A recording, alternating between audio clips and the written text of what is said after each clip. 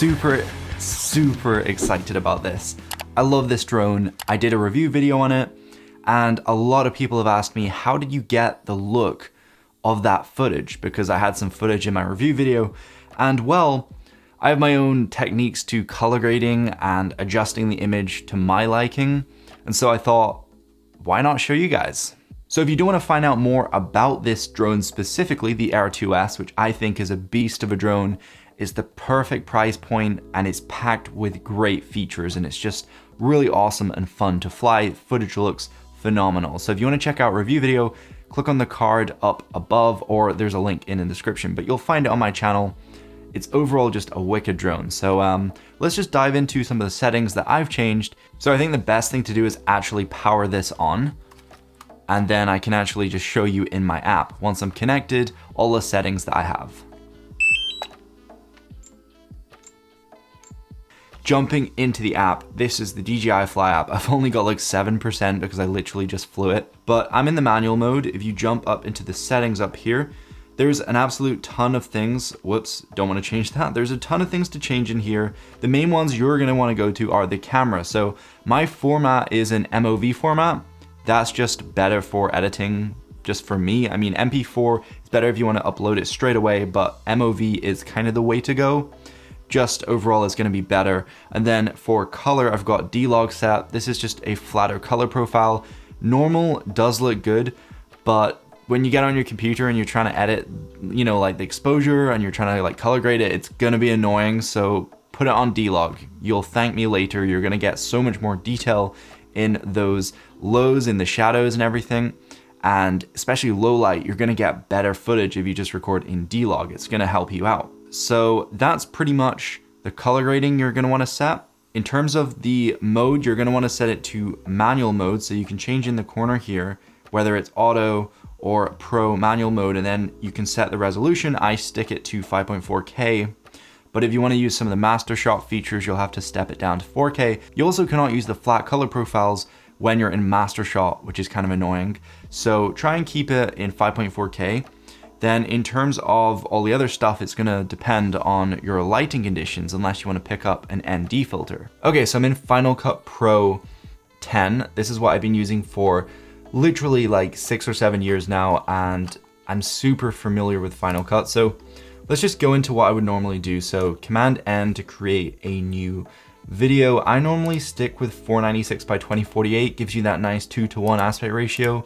Keeps it nice and wide, and considering it's 5.4K, you can crop in. Boom. So we have all of our footage up here. As you can see, this one was recorded using master shot, so it does have the standard color profiling, but then all these other ones are gonna be much more flat, like this one here. Let's just grab this footage, and then we're gonna sort of get the bit we want. Command B is for the blade tool if you're curious, and then, yeah, I'm gonna kind of want all of this clip. And then to get rid of those black borders at the side and to chop off a bit of the top, we're gonna crop it into 113. I'm gonna use the Y-axis here to shift the image more to the middle. And then I'm gonna wanna go and get my LUT from the effects rack. So there's actually one now in Final Cut. You can pick up this other one by Motion VFX, but I just use the standard one now. And then up here, you can select your LUT. So you can actually go choose custom LUT. It's gonna pull up your files and then you can choose the LUTs after you've downloaded them, so the link will be down below. But the ones I would recommend, there's actually a Mavic Air 2 one, so that kind of pre-applies the colors for you to kind of look normal. And you can go and adjust the mixing here to kind of give you a better result. That's gonna give you like a pretty average looking color grade. I don't really like it too much. Honestly, what I normally do is apply this Pocket Fall Vibes one.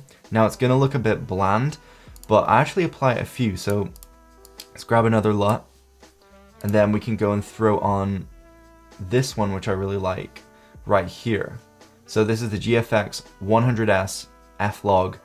I'll leave the link down below to this specific one. And then it gives it like kind of a punchy colored look, but it has like an autumn vibe, which I like because of the fall vibe we're applying on top. So I really like that.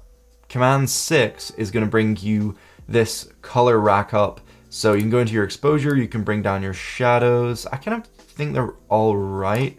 And then your midtones, maybe bring them up a tiny bit, and then maybe bring the highlights down like a tiny bit. I think it's actually pretty good how it is.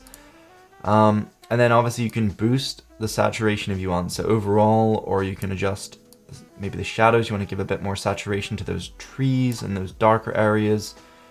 And then say there's maybe like an odd tint of like an orangey kind of tint in maybe the shadows.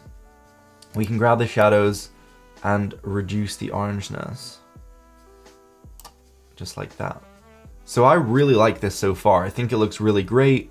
I think it all looks pretty well exposed. I'm not really liking over by the houses over here. It's looking a bit too bright maybe, but then it's kind of unbalanced just because of the light at the time. If only I had an ND filter. I also have this really nice footage of this boat. So I'm thinking maybe we can grab it from about here. Again, just press B on the keyboard to get the blade tool up, and you can go ahead and clip where you want it. Then you can actually copy this preset, Command C, and then Command Shift V. You can paste the video attributes. So all the positioning and the effects, you can paste that onto this clip to give it the same look. So if you want it to be consistent, you can do that. Or you can just go ahead and actually start from scratch. So we're gonna go 113 again. We're gonna adjust so the boat's kind of in the middle. We could even crop a little bit more and then shift the x-axis just to get the boat a bit better in the center. And then we're gonna bring on our LUT.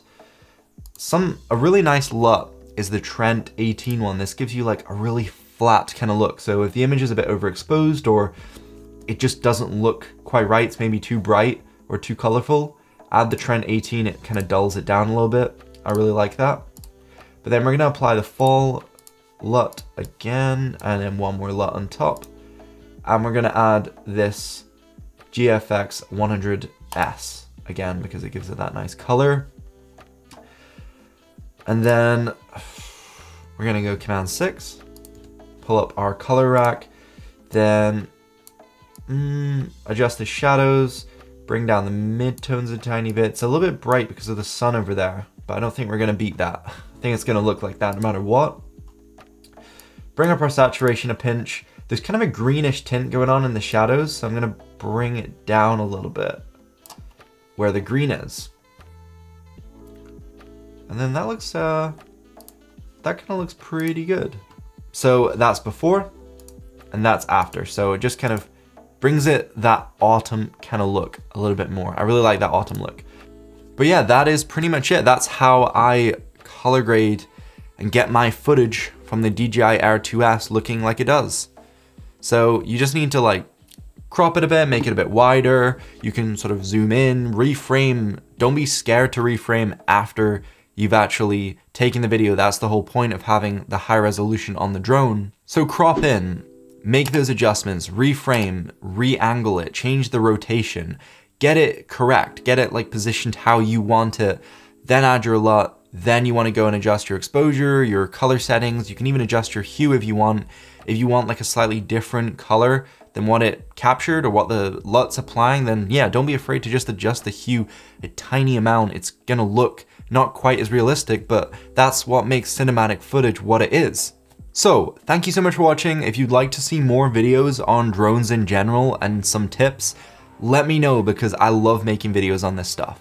So yeah, and if you're keen to show me your results, you can definitely let me know in the comments down below. But I'll see you guys later. Enjoy flying and enjoy editing. Peace.